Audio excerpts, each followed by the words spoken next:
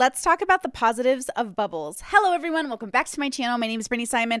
Oh, I've missed you the last week. Not doing last week's podcast and the live shows made me really sad, but I'm here today and I'm very excited to jump into it. Before we do, I am drinking a tea today. I just finished it. It's the Queen tea. You guys know I've had this in the past. This is from Witchwood Tea House from Etsy. Love, love, love. Not sponsored, just love. I'm drinking it out of my Uncle Iro teapot. Heyo, so cute. Recommended by one of you to grab it from Hot Topic, which I did. Oh yeah, baby. So this one is strawberry, mint, mugwort, black cohosh, dandelion, apple, nettle, and chamomile. Super delish. It's very strong on the chamomile, so if that's not your flavor, avoid. But for me, love, love, love. No complaints here. So as many of you guys know, I co-authored a sort of philosophy observational system, a tool, if you will, to observe people and where they are, especially the self, in relation to introspection. It's really a tool for the self, but of course, as is natural, we'll want to compare and contrast between other people's stories as well. So I use a lot of anime characters or fictional characters, as well as like YouTubers and personalities we see online as ways to gauge how we can judge someone's introspective level. Now, disclaimer, obviously I don't know the people that I observe most of the time, and even after I talk to them, truly like to understand where a person's from, they would have to feel safe enough to have that conversation with you. So I want to talk today about why we love bubbles, why bubbles are positive. Bubbles are ideologies, concept, belief systems that people adhere to, are born or raised in, that people think are like objectively true or universally true. They're ideas and concepts that on the greater scale, you know, is just the way humans are and doesn't seem that negatively impactful, but on the micro can really impact people on their day-to-day lives. So obviously macro versus micro, we want to think about who we are in relation to the universe itself, and then who we are as a species interacting with one another. Bubbles can also exist in the individual. So I always like to say that I'm a 5 on my introspective scale, but I still live in a bubble because I think we all live in bubbles, and bubbles can be as small as our own consciousness and the relationship we have with it, to a relationship I might have during my one-on-one calls. Maybe I'm talking to someone and I say, hey, in this moment of time, it's just us in this bubble and nothing matters. It's a really nice safe space that I can create because I'm not going to call anybody. I'm not going to report them. I'm not going to cancel them. My job as a person who has professional conversations for a living, like I converse with people for a living. My goal with my work is to problem solve and to help people problem solve because I love cracking codes and I like the idea of someone presenting me with a problem that I can be like, aha, and together in a really collaborative way, we figure out what to do to be better, happier, more joyous people. So think about bubbles like this. Think about two bubbles. Two bubbles are people that are most people born into a bubble, stay in the bubble, think the bubble is objective. They are people who can cross different bubbles. Let's say you grew up conservative like I did. And then you have an interaction with the conservative community where you realize like, oh, it's kind of like double-edged sword. Like it's kind of like sneaky deaky. It's kind of like behind the scenes, people are being hypocrites. In public, they're saying one thing while doing different things in private. It's like, oh, okay, this isn't exactly what I thought it was. This beacon of justice, this belief system of traditionalism and conservatism that's supposed to keep the West, in check. It's just a belief system that people adhere to on a spectrum. So you meet like Republicans who say they're not conservatives, or conservatives who say they're not Republicans. And let's say, like I did, you came out of that bubble by becoming a Democrat, or in my case, a registered independent. And that was like, whoa. And all your friends and family were like, wow, that's crazy. Like you changed as a person. And yet I'm still stuck in a bubble that politically speaking is one person against the other and therefore the same sort of bubble, and yet not the same bubble, because if, again, you can be a conservative in a Democrat bubble, but then be a Democrat in a Republican bubble, and it's all kind of one bubble, but within those bubbles, there's even bubbles. Stay with me here. So there is good and bad in these bubbles. There's a lot of good: community, consistency, structure, the 3 things science says we need to be happy and joyous people. It's why religious people are happier than atheistic people, but atheistic people have the struggle of figuring out what it means to have morals, figuring out what it means to even be an ethical person. I hear all the time from people, Brittany, you're not you're not ethical. You don't have values. You don't even have, how could you have values without religion? I understand your question. It's a good one. And I think ultimately, because I do not believe in a religion, a God, a belief system that explains the creation of the universe, because I don't have that objective answer, it's much harder for me. So I have to do much more work, which led me down a path of introspection because I had to have those answers. They weren't just given to me. So I understand. But I also want to point out that There's such beauty in two bubbles. There's such beauty in religion. There's such beauty. There's art. There's community. There's just something really lovely about people coming together who are the same.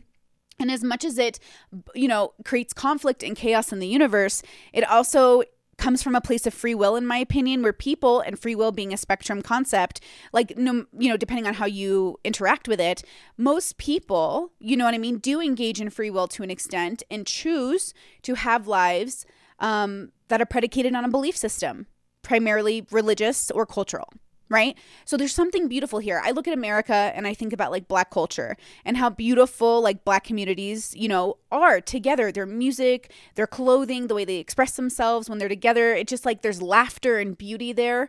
And it doesn't matter that each and every one of our communities have strife, like that's just being human.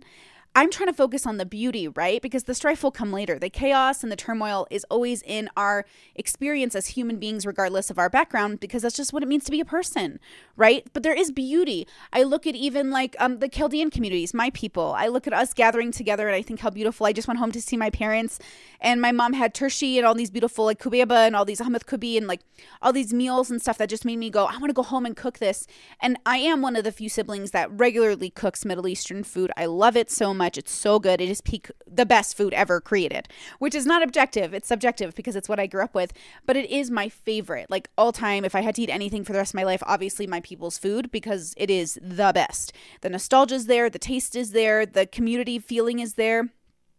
But what does it mean to be a two that sort of is unorthodox, maybe doesn't get along with other people? What if you're a two who sort of is a conspiracy theorist? What if you're a flat earther who has a really strong belief that the earth is flat, and so you become beholden to that belief? Are you less happy than like a Catholic or a Christian or a Muslim? Well, probably not, or maybe so. It depends. In my level system, I observe people in three categories in relation to the twos: two C's, two B's, and two A's. And primarily two C's are people who are definitely more susceptible because they have the least amount of introspection to scams and, just like ads. And they're the people who they have a tendency to not quite figure out the rat race as consistently as like a 2B or 2A, mostly because they don't quite have the strongest form of introspection, but they're not as bad as ones. And bad is said with an understanding that I'm not trying to good or bad people, but ones are people who really are useless to themselves and their communities, people who just can't seem to get out of their own way and therefore out of the way of their communities. And so they tend to be a huge burden. And these are people who have every reason to be successful, have money, access, support, or / enough cognizant ability, enough ability to be introspective enough to point out their problems, but not enough introspection to do anything about it. These are not people with like severe mental disabilities who literally can't function because of them. I'm not talking about that. Those would be twos. People who struggle from mental illness, disability, babies, people who are doing the best within their tools are just twos. People who have the tools and choose not to do better, that's a one, just to specify. And yet the one sort of like leeches off the world of the twos while resenting anyone who's maybe a 3, 4, 5. A two is cynical of the 3, 4, 5s. They're not really resentful or cruel about it, traditionally speaking. They're actually open, but hesitant. You ever see those Jubilee talks, the middle talks, where it's like, middle ground, I think it's called, where people will discuss back and forth with one another, and it'll be like conservative dad and like liberal teen or like this and this. Those people genuinely have passion and desire and ideologies and beliefs and desires to be good people, and then they clash. It's not like they're bad people and then they clash. They're good people and then they clash. And so my encouragement for my channel is to try to get everyone to understand that I do believe a majority of the world is good because I see you. I watch you on the news, I see what you're trying to do, and I get where everyone is coming from. And I wish people could be a little bit more efficient with the way that they cohabitated so we could mitigate or minimize the amount of violence that occurs. Look at Ukraine and Russia right now. Everyone I hear from has a different version of the story, but all I know ultimately is that poor people and people who are struggling and innocent people are being impacted by this war. Regardless of how you feel about Russia as a government entity, Russian people are suffering. And so it's very difficult for me to sit there and be like, pro-USA, pro-Ukraine, when I know that Russia's government and United States government both hold levels of corruption that I think can't be dismissed in relation to who I should be all of a sudden on the side of. And yet I do live in America. I am red, white, and blue, baby. And so at the end of the day, if it comes to it, obviously I'll defend my home, and this happens to be my home, but I'm not going to be happy or joyful that in order to protect my home, I'm put in a situation where I know civilians are going to have to be hurt. So my issue is that when we're discussing this and we're trying to be observant, we have to first acknowledge and be okay with the fact that we live in bubbles. And that makes it all better because everyone knows they live in bubbles. I see it on Twitter when people are conversing. I see it on Andrew Schultz just said it the other day. We live in a podcast bubble. Kim Possible, Christy Romano, whatever her name is, she says, I lived in the Hollywood bubble. The Catholics will say, oh, a Muslim bubble, or look, a gay bubble. Everybody knows we live in bubbles. And yet nobody wants to do the next step. Okay, guys, problem solved with me. If we all live in bubbles and we all have falsehoods in our beliefs, thought maybe we're all wrong. Maybe we need to re-examine why we are in bubbles. Now, I don't think bubbles will ever go away, and I don't think they should necessarily. I think if I believe, and I do, that humans are an evolved animal species over time, that we're doing our best with our consciousness and our ability to access that free will and our ability to, act upon that free will, then we're going to make mistakes and we're going to come to different conclusions at different times. You know what I mean? If you're born into a religious bubble, right, then it might take you some time to leave that bubble and go explore. If you're born into a secular bubble, it might take you time to leave that bubble and explore. But you have to explore to leave the bubbles. And you can't just leave 1 or 2 or 5. I'm talking about leaving all 8 billion bubbles. Like, leave all the bubbles, and that's what 5-ness is. But you don't have to get to 5 to be joyful. Because remember, the 2s give us music, culture, consistency, structure, community. They give us a lot of beauty in the world. Because the truth is, unless you know exactly what humans are doing here, we don't know. And if we don't know, it seems a little strange that we would create ideas and belief systems predicated on how we're going to control other people on an I don't know. When I watched Stephen Destiny debate that Muslim guy, it really stayed with me. I've mentioned it a bunch of times, but I can't help but use it as a perfect example of a man who's educated, this Muslim man, educated, well-read, knows liberal philosophy, knows the West's philosophy, and yet sits there and advocates for Islam being the savior of the world, saying that liberal people, gay people, LGBT people will be safest and happiest in a Muslim world, while then admitting to Stephen on stage that yes, in his world, if we catch you being gay or LGBT, we'll kill you. Like, very calmly explaining, like, of course we'll kill you. Let me tell you this right now. This is a 2 problem. In 2 bubbles, we have one person who believes they have the objective truth for everyone, and then the opposing people. And so they all sit there and they meet and then they clash. Versus like in a 4-5 world, like 4s and 5s on my introspective scale. If you're a 5, you would the reason to kill someone would only ever be in defense. It would never, ever be outside of that. And even then, you try to literally avoid it at all costs because it's so inefficient to kill people. It's really not good for you psychologically. It's not good for you legally. It's not good for you. There are a lot of disadvantages to killing people. So it's not very efficient or reasonable. But in 2 world, it's very normal to be like, I'll just kill him. I'll just kill him. I'll just kill him. Yes, yes, yes. We'd all kill anybody in the right circumstance. But that's not the point. The point is, why do you want to kill people?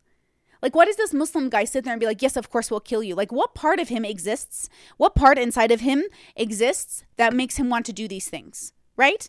And at the same time, I'm not even mad at people for being Muslim or anti-gay. Like, I'm not mad at you because you have a belief that makes you feel like you definitely know the answers to the universe.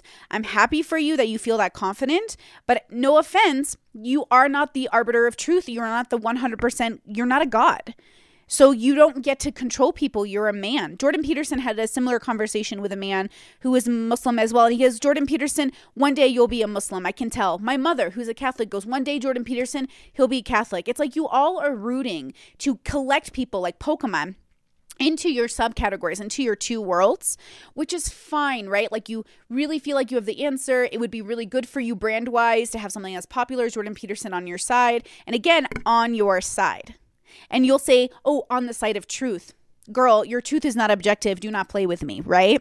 So that's the dilemma, is that you are living a subjective reality, bubbles, and you think because you're in your bubble, you have the right to control people. Here's my thing. I know my life is mostly subjective. I know, like Socrates, that I know nothing. And so if I know nothing and I believe most things and I'm trying real hard to acknowledge what I do and do not know, then I have to come to the conclusion that I have the least amount of right to control other people, the least amount of right to tell people how to live their lives. Now, if people come to me and ask me advice, then I'll give them advice usually based off their own cultural bubble. My parents ask me this all the time. They go, Betsy, do you ever have religious people come ask you for advice and then you convince them not to be religious? And I was like, why would I convince them not to be religious? And they go, because you used to be a militant atheist. I was like, yeah, when I was a 2 in a 2 bubble, I used to think my job was to save the religious people. And now I'm just sitting here like, nah, bros, your job is to save yourselves. I'm chilling. I'm not going to stop you. You need to live out your life. But you cannot, through the lens of your beliefs, come into other people's bubbles and demand that you have a right to kill them now because you don't agree with the way they're living. That's not the way we're going to play this game, but it is the way we play this game. So that kind of doesn't make sense. That's not the way I want to play this game. But I understand why other people want to play it. I understand why there's billions of people on this planet who feel very confident in their right and justification in slaughtering and murdering people, raping people, stealing money from people. I understand why your brain is saying, I have the right to do this. I had to learn over time not to take it personal. And I had to over time learn that this is what it means to not know why we're here and to question why I am even a person. You guys know I separate the existing from the existence. I, Brittany, love to exist. Me, I love my life. I like my bubble and my friends and I like my people because no one out here trying to kill anybody. You know what I'm saying? I like my environment. But the moment I have to the moment I have to socialize with another bubble outside of my bubble and we create conflict, it becomes exhausting to me. And it's not that I want to, tuck my head away in the sand and hide away. No. I want to radically accept that human beings will create conflict when faced with someone they're opposed to because they don't like the idea of not knowing. Humans are so uncomfortable with not knowing, and I don't blame you. Honestly, it feels good to know. I used to feel like I knew everything. I used to feel so fucking confident. I used to just in my blood know. And now all I know is that I know very little, and it is even 1,000 times more comforting than ever believing that I knew. Because when I thought I knew, I was still angry, suicidal. I was so pissed. Guys, I had such anger issues. I would hit walls and kick my car and hurt my body. And now I've been chilling for 2+ years, bros. My anger has been minimized. Listen, I get frustrated. I get annoyed. I said this to somebody earlier in the comment section because they said for someone who doesn't care what people do, you get pretty angry. And I said, no, listen. First of all, Middle Eastern people sound angry, but we're not even angry half the time. That's just the stereotype. But the truth is that I do talk with passion and I am annoyed and frustrated. But when I say I don't care, what Brittany means is I don't care enough to control you. When the left comes to me and goes, Brittany, I just want to know you care. Say you care. And I'm like, how would you know that I care about your cause? And they're like, say it. Say you care. Say you want to see Trump in jail. Say something. I'm like, no. Because if your version of caring is controlling other people, then I don't care. Brittany, when I say I care, it means I do want to help you change your decisions. So I have a habit of not caring about anyone outside my inner circle. And even then, when I see someone in my inner circle making a mistake, I go, you know what? I care, but I don't care enough to intervene in your life because it sounds like this is what you really want to do. So I'm going to respect that and let you do it, even though I think it's going to end horribly. And even when it does end horribly as it does, I just have to sit there and go, that's okay. It's no big deal. You had to go on this journey. Instead of saying, aha, I knew it and look at you and I knew it. No, you know what? I get it. You had to go on this journey. I respect this. Look, past Brittany has done so many things I'm not happy with. So many things I'm not happy with. And I don't even respect most of her choices because I look at her and I'm like, girl, what were you doing? She was doing the best she thought she could. She was using the tools she had at her disposal and she made decisions. And now that I have better tools and will always gain better tools as I age, I can't help but feel a desire to explain to you guys, listen to me when I say this. I don't mind, if that's a better word for you versus care, I don't mind that you feel very safe in your bubble. I don't mind that you want your version of the world to be everyone's version of the world. I think that's reasonable coming from a understanding of the human psyche. I feel like that makes sense, but I'm just telling you, it's not morally right. It is borderline dangerous. And that's, again, fine if you want to perpetuate a culture of chaos, because that's what freedom is. but you are participating in it. So I don't know if you know that. Like, I don't know. Like, I read this comment about the Ukraine-Russian war on Twitter, and this girl literally tells this guy, no, sorry. It was about black people. What was it about? It was about something like black people or Russia. One of those two things. I think it was about lynching. Oh, it was about lynching. Okay. So I was watching this, reading this tweet about lynching and how the U.S. government made it a hate crime, which again, all of this stuff is so silly to me. I'm like, just make murder a fucking crime. I don't know why you have to like make it a hate crime and put them in jail for longer. The same people who are anti-prison are the same people advocating for people to be in jail for the rest of their lives. And I'm sick of it. The same people who want smaller government are the same people like always, paying for government to expand. I get it. You're all the same, but you don't see it. It's fine. But I saw this tweet and the girl goes, "You're living in a bubble," to this guy. And I'm like, girl, you're living in a bubble. We are all living in a bubble. So in order to keep myself sort of grounded, I have to challenge my bubble by having conversations with people on the internet, reminding myself that I don't always see the world objectively because I can't. I'm a subjective human being with feelings and flaws and traumas and biases, so I can't. So I have to double check myself constantly, which ends up creating a less violent, less angry Brittany. Because I realized like, oh, girl, I might not know this. Hold on, let me think. And while I'm busy thinking, I'm not busy stabbing. Do you get what I'm saying? But if you're too busy stabbing and not too busy thinking, no wonder you're going around just stabbing people because you're hurt or in pain. I used to do this all the time, and yet I see the beauty in bubbles. Like, even though there's conflict and silliness and people are literally the same, just arguing with each other, like pro-lifers and pro-choicers, when you guys all get together to protest each other, and believe me, I was on both sides. I used to protest for pro-lifers, and then when I became a feminist, I protested for pro-choicers, and like, that's the irony, is I've been on both sides, and I'm telling you, they're both wrong. You're both so wrong. And you're so wrong because you are so blinded and you're not open. You are not willing to in any way concede your points. You're not willing to work together and you're not willing to get along. That's fine. But you cannot complain about the world being in constant chaos when you are the people leading the chaos, right? You are the people saying, don't get along with people, don't work together. They are the enemy. They are the other side. That's fine. But you cannot, you know what I mean? Don't complain to me, Habibi. Don't beg me to join your causes when your causes are separation, segregation, discrimination, alienation. Like, I'm over it. I don't want it. I don't want to kill my neighbor. I don't want to go to a war. I don't want to hurt people. I don't want to kill people. Okay? I'm not even a pacifist though, bitch. You come at me, I'll stab you. But like, that's the thing. Don't put me in a position where you're coming for me. Why? Why with your one limited time on earth would you do this, right? Unless you really think you have the answer, which is fine, but kind of fucking crazy and very narcissistic.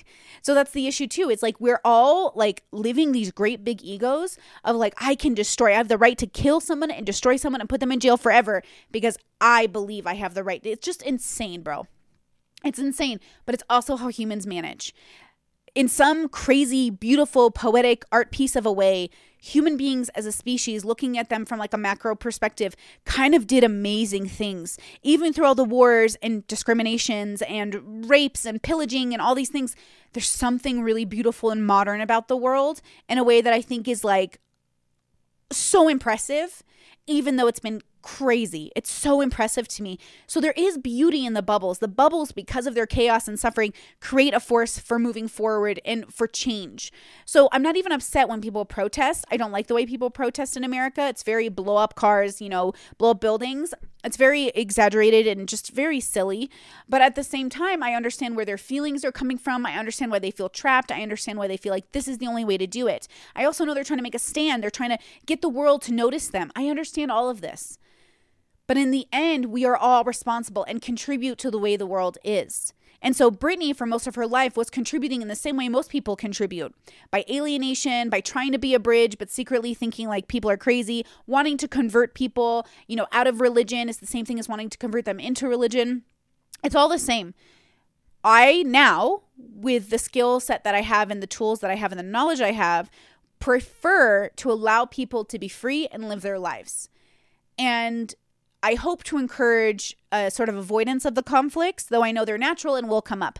Look, my own mother and I, my own father and I, we get into debates all the time about politics. We ourselves have a little chaos in our own families. So when we talk about this utopia, this like not ever going to happen world, this very not plausible concept of peace in the world, we have to remember that like if we can't create peace in our own families, how are we going to do it worldwide?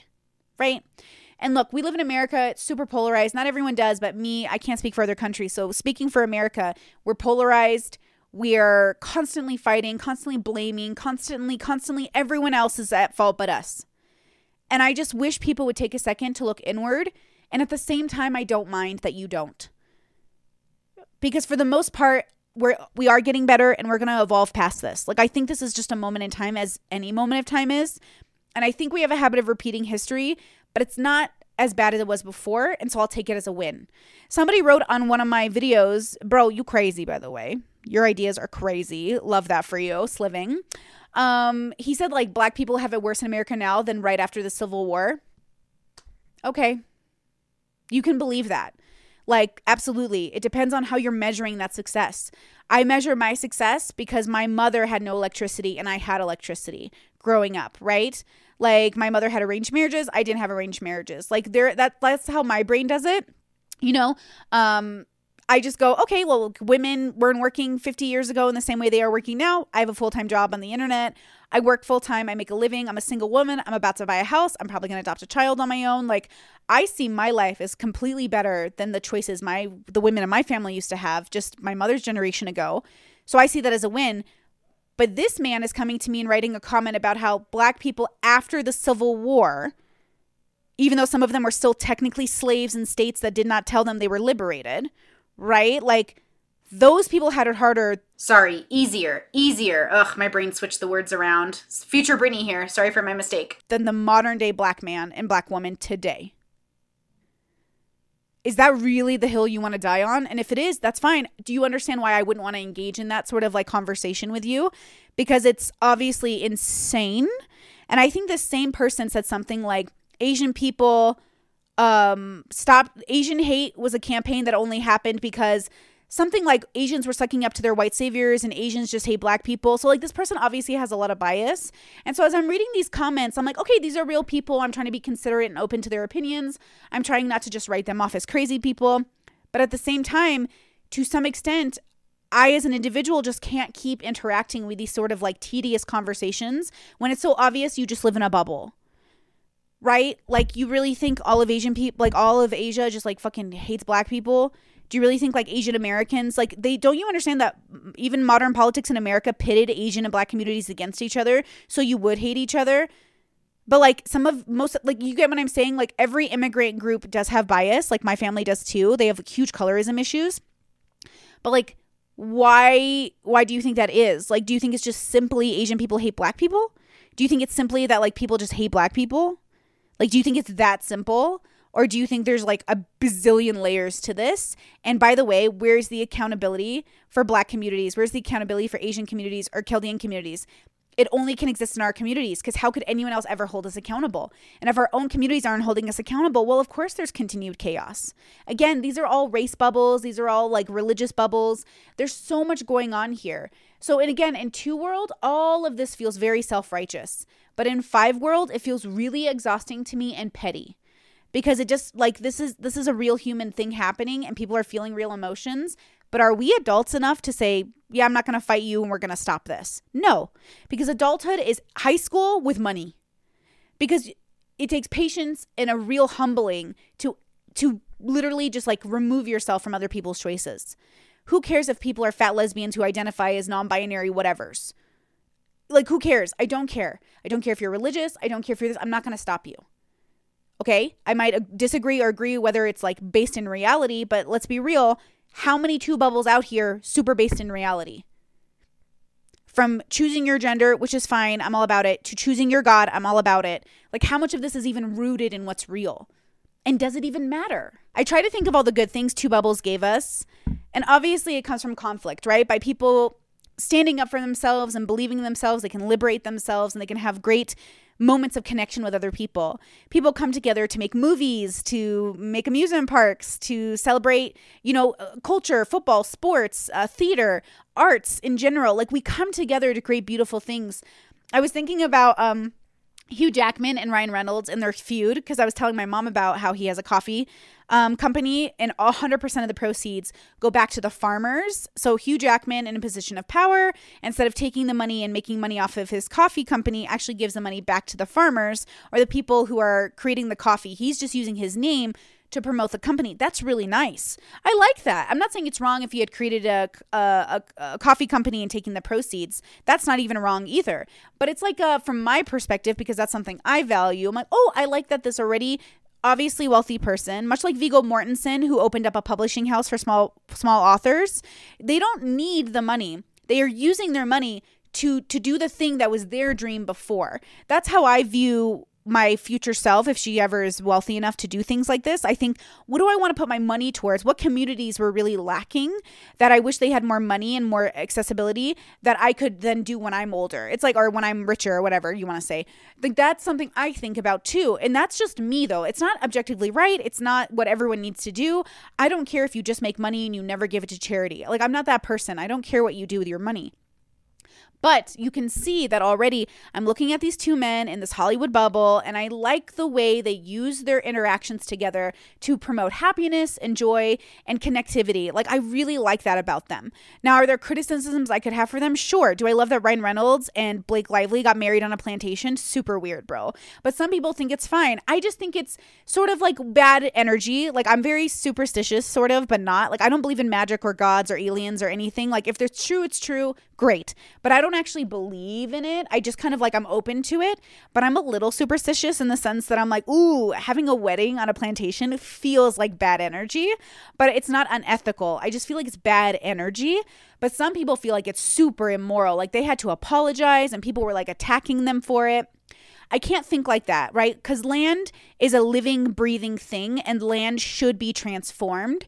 So outside of our traumas, outside of our bubbles, and outside of our history, these things exist. And that's where I want to push people to really focus on. Things matter outside of our beliefs. So the earth in which those plantations took place and slaves were beaten and bruised and raped and tortured, that earth is a living entity outside of that history. That earth has a memory in of itself. Like, I believe like dirt and earth and plants and living things hold their own humanity, or their own plantain.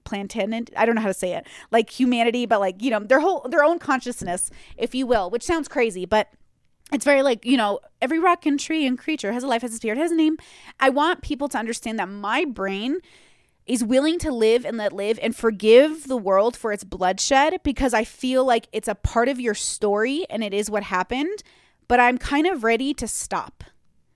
But I don't think the world is ready, and which is why world peace will not happen, because it doesn't work that way. All you need is one fucking real narcissist in your pool and you're fucked. All you need is one fucking person who decides to like break consent and rape someone, and you're fucked. Like, you just need one person who will murder somebody and the whole thing is gone. And because I believe in free will, I think that these things will happen. You know, a real utopia in movies that always gets portrayed is only one that has severe regulation, which I do believe is possible. So I do believe you can have a functionally, like Brave New World, Huxley, organized utopia through heavy regulation. I think that's pretty clear. I do believe freedom means chaos, which is why I'm pro-freedom, because I respect and honor my one life on earth enough to want the absolute most freedom, even if the consequence is chaos, versus giving up my freedom to have security. I don't need it from the world. Like, I mean, I'd like it. I'd like the world to work together. But the thing is like, so for Brittany's brain, if I advocate for utopia, which is heavy regulation, then without one, let's say there's someone in the community, even one person who wants to just spend their one life doing something different and they can't in order to maintain this peace, even if it's something like really simple, like maybe creating an art piece, that's questionable. It's like, okay, well, now what? Does that one person's life is that not valuable enough for me to like forego the rules? Or do they have the right to kill themselves at least so they don't have to exist in this world? So you guys know I like my existing. I said it before. Existence is everything outside the self. And for me, I'm exhausted by existence. Everyone's desire to tell me how to dress and who to be and how to talk is just a consistent reminder that like the world wants you to be a particular way and you must perform accordingly. And that's fair and fine in a society and in a culture. We live in a society. That's fair. I'm just trying to say that there's layers of nuance here that make it so it's not truly fair. It's fair, but it's not really fair, but it's fair. You get what I'm saying? Some people feel like I go after like Hassan or D'Angelo Wallace and all these things, and I should be softer and nicer to them. But the thing is like I defend the fuck out of those motherfuckers to conservatives. And that's what I'm trying to say is like I can't go after anyone without everyone thinking I'm against everyone on that side. So I can't criticize anyone without everyone going, oh, like you're only doing that because you're this person and this person, because that's how two bubbles work. I have the same exact amount of criticism from most people in the world, which is like, what are your values and are you consistent? I judge Hassan on his own values. I don't judge Hassan on my values. Like, why would I do that? Hassan doesn't have my values. Hassan has his values. And by Hassan's own mouth, doesn't follow through with his own values. You know what I'm saying? So that's what I'm trying to explain to people. Like, if you can learn to judge people off their own values, you'll notice that people are you can criticize people a lot. Girl, why is it the conservatives always say the left always preaches tolerance, but they're never tolerant? And then the left goes, oh, like conservatives are tolerant, and conservatives go, I'm the most tolerant. And I'm like, you guys are so exhausting. Neither of you are tolerant, and or you're only tolerant in a way that makes sense for you and your values. Like, here's the problem with two bubbles is they have a tendency to be unable to acknowledge that they have personal values, that their personal values are not objective. And so because they don't want to say that out loud, they're always going to feel justified in then grouping and lumping people together and putting a stamp of disapproval on them as a black and white. As an example, my mother, like I want to adopt, if I don't have a partner, because at this rate, it's probably not going to happen. If I don't have a partner by like 35, 36, and my house is purchased and the only debt I have is my house, and I'm making $150K a year, which is my goal. I'm not near that yet, but that's my goal. Then I'm going to adopt a child. And I've been thinking about like, what are the moral and ethical consequences of doing this? I've asked the priest, I've asked my friends, I've asked people, I've asked the internet. And overall, there seems to be a little bit of, from the conservatives, well, kids should be raised with moms and dads. Yes. But these kids are in foster care already. They're already in the system. They don't have moms and dads. Like they're orphans. Like, you know what I mean? Like they don't have moms and dads. That's something my money would go to, by the way. If I became a bazillionaire, I would put my money to like funding families and connecting families with their kids that they've had to give up because of financial instability. In the state I live in, there is a child up for adoption right now whose family has requested connection with that child. They said, look, we can't financially take care of our kid. For that kid to get, any kind of medical help, they had to be given up to the state, so the state would pay for it. But those parents would love access to their child still. So that's how I'd spend my money. If I became a billionaire, that's how I would do it. I would go around all over the world and try to find the families who gave up their kids because of financial struggles instead of actually needing to give up a kid for a different reason. Because I feel like, okay, if money is the problem, like we will figure this out, right? Like I could never imagine like my child, like that would be so hard for me. I'm not even a mom yet, but like I'm a mom, that would just be really hard. So that's how I'd use my money. Okay, so some people were, giving me some advice. So the religious people said, well, Brittany, it's better for the kids to be raised with mom and dads. And I said, fair. I understand that idea. Obviously, I'm LGBT. So if I marry a woman, I have like 8 brothers and a dad. Is that good enough? But the thing is, because they're conservatives, they wouldn't want to hang out with me and my wife and our kids because it violates their religion. So the irony is that in order for those kids that are born into lesbian homes to have father figures, the fathers and the brothers would have to want to engage with that family, but they can't because of their religion. Are you exhausted yet? I'm exhausted. And I understand because that's your belief and that's how you feel. Same with my trans friends. They're like, oh, I won't let my kids meet my conservative parents, or like, I don't want like my conservative parents to be around my life because they dead name me, or they're really inconsiderate of my transness. That's reasonable. I understand this. I totally am here for it. If you don't want to see your family because they're dead naming you, for sure. And at the same time, I'm just sitting here and wondering, like, when is it going to stop? Probably never. So my theory right now is that it won't stop. That People will give birth to babies, and babies are twos, and those babies can choose to be ones or threes and fours and fives or twos, and they're going to make their own decisions, and we're all going to come to our own, our own conclusions at our own times. Why is there like 1,000 different like teen dramas on Netflix and everything? And why is it every year the same stories? Because humans are experiencing the same stories every year. We really are just like tropes. I don't think we're NPCs. I do think that we have access to free will. I do think we can make choices. But I think in order to make choices that have the most information, you would first have to admit you don't have all that information. And that is really difficult in a two bubble. So like a two bubble has good and bad. Like I said, I think about how a lot of people think that fives are apolitical, like we're apathetic, we don't get involved. It's not quite like that. I know a lot of fives who are extremely passionate about the political like world. Totally. I vote. I just re-registered to vote in my state. So excited. Let's go election time. And I'm really excited about that. But I don't canvass anymore. I don't go protest. I don't clean up streets the same way I used to. I don't go out and like advocate for people the same way I register people to vote. I used to do all of those things. And I just don't do it anymore. And a big part of it is because I feel like my time is better served in other areas. And that is the method that's been used. So up until this point, we've really allowed the twos to dictate how we're going to problem solve.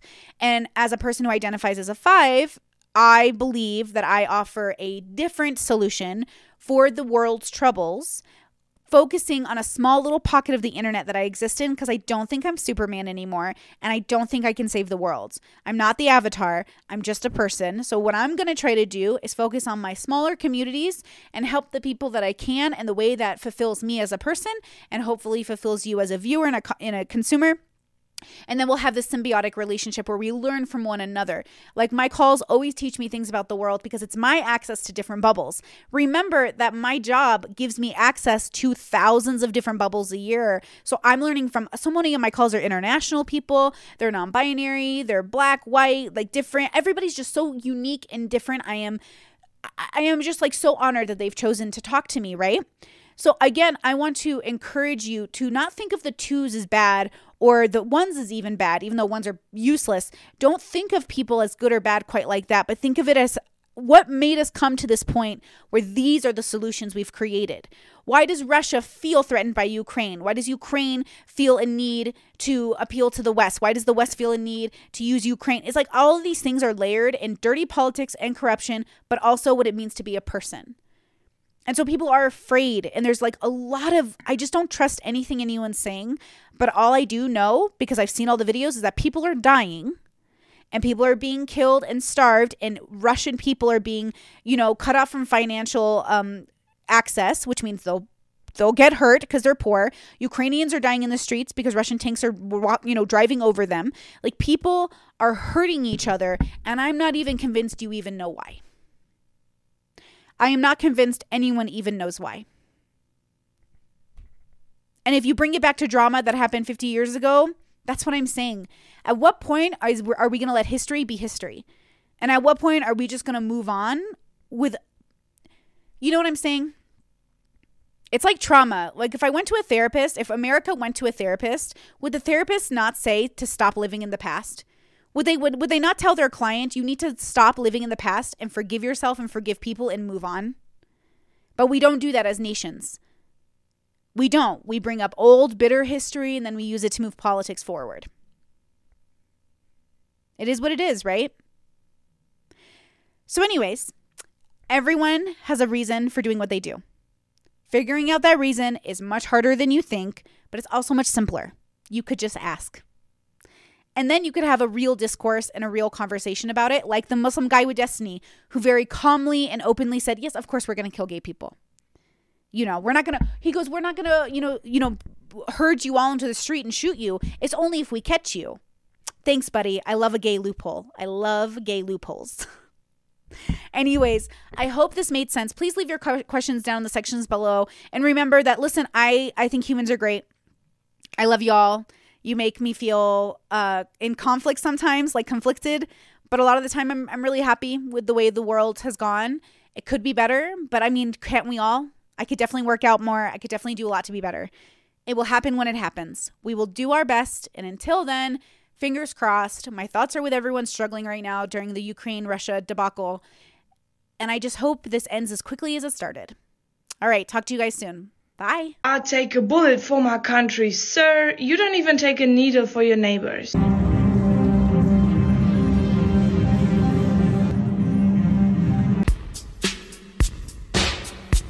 Fuck.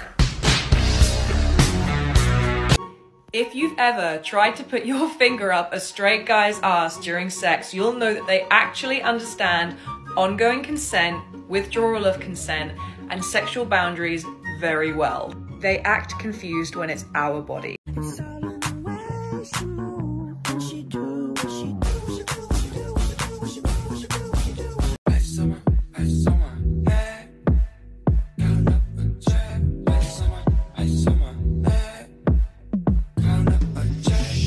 On my neck, that's incoming.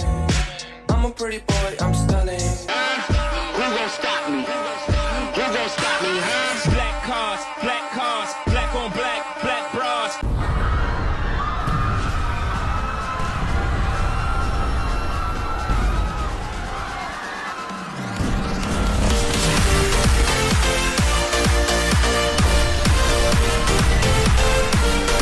Is it me? Am I the drama? I don't think I'm the drama.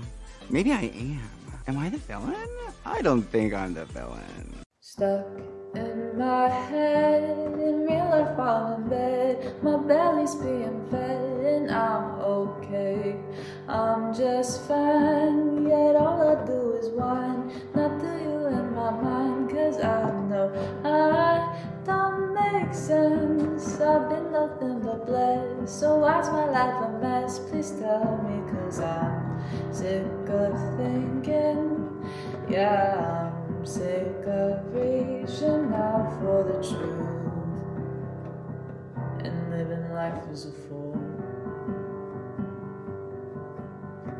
Dun, da, da, da, da, da, da, da.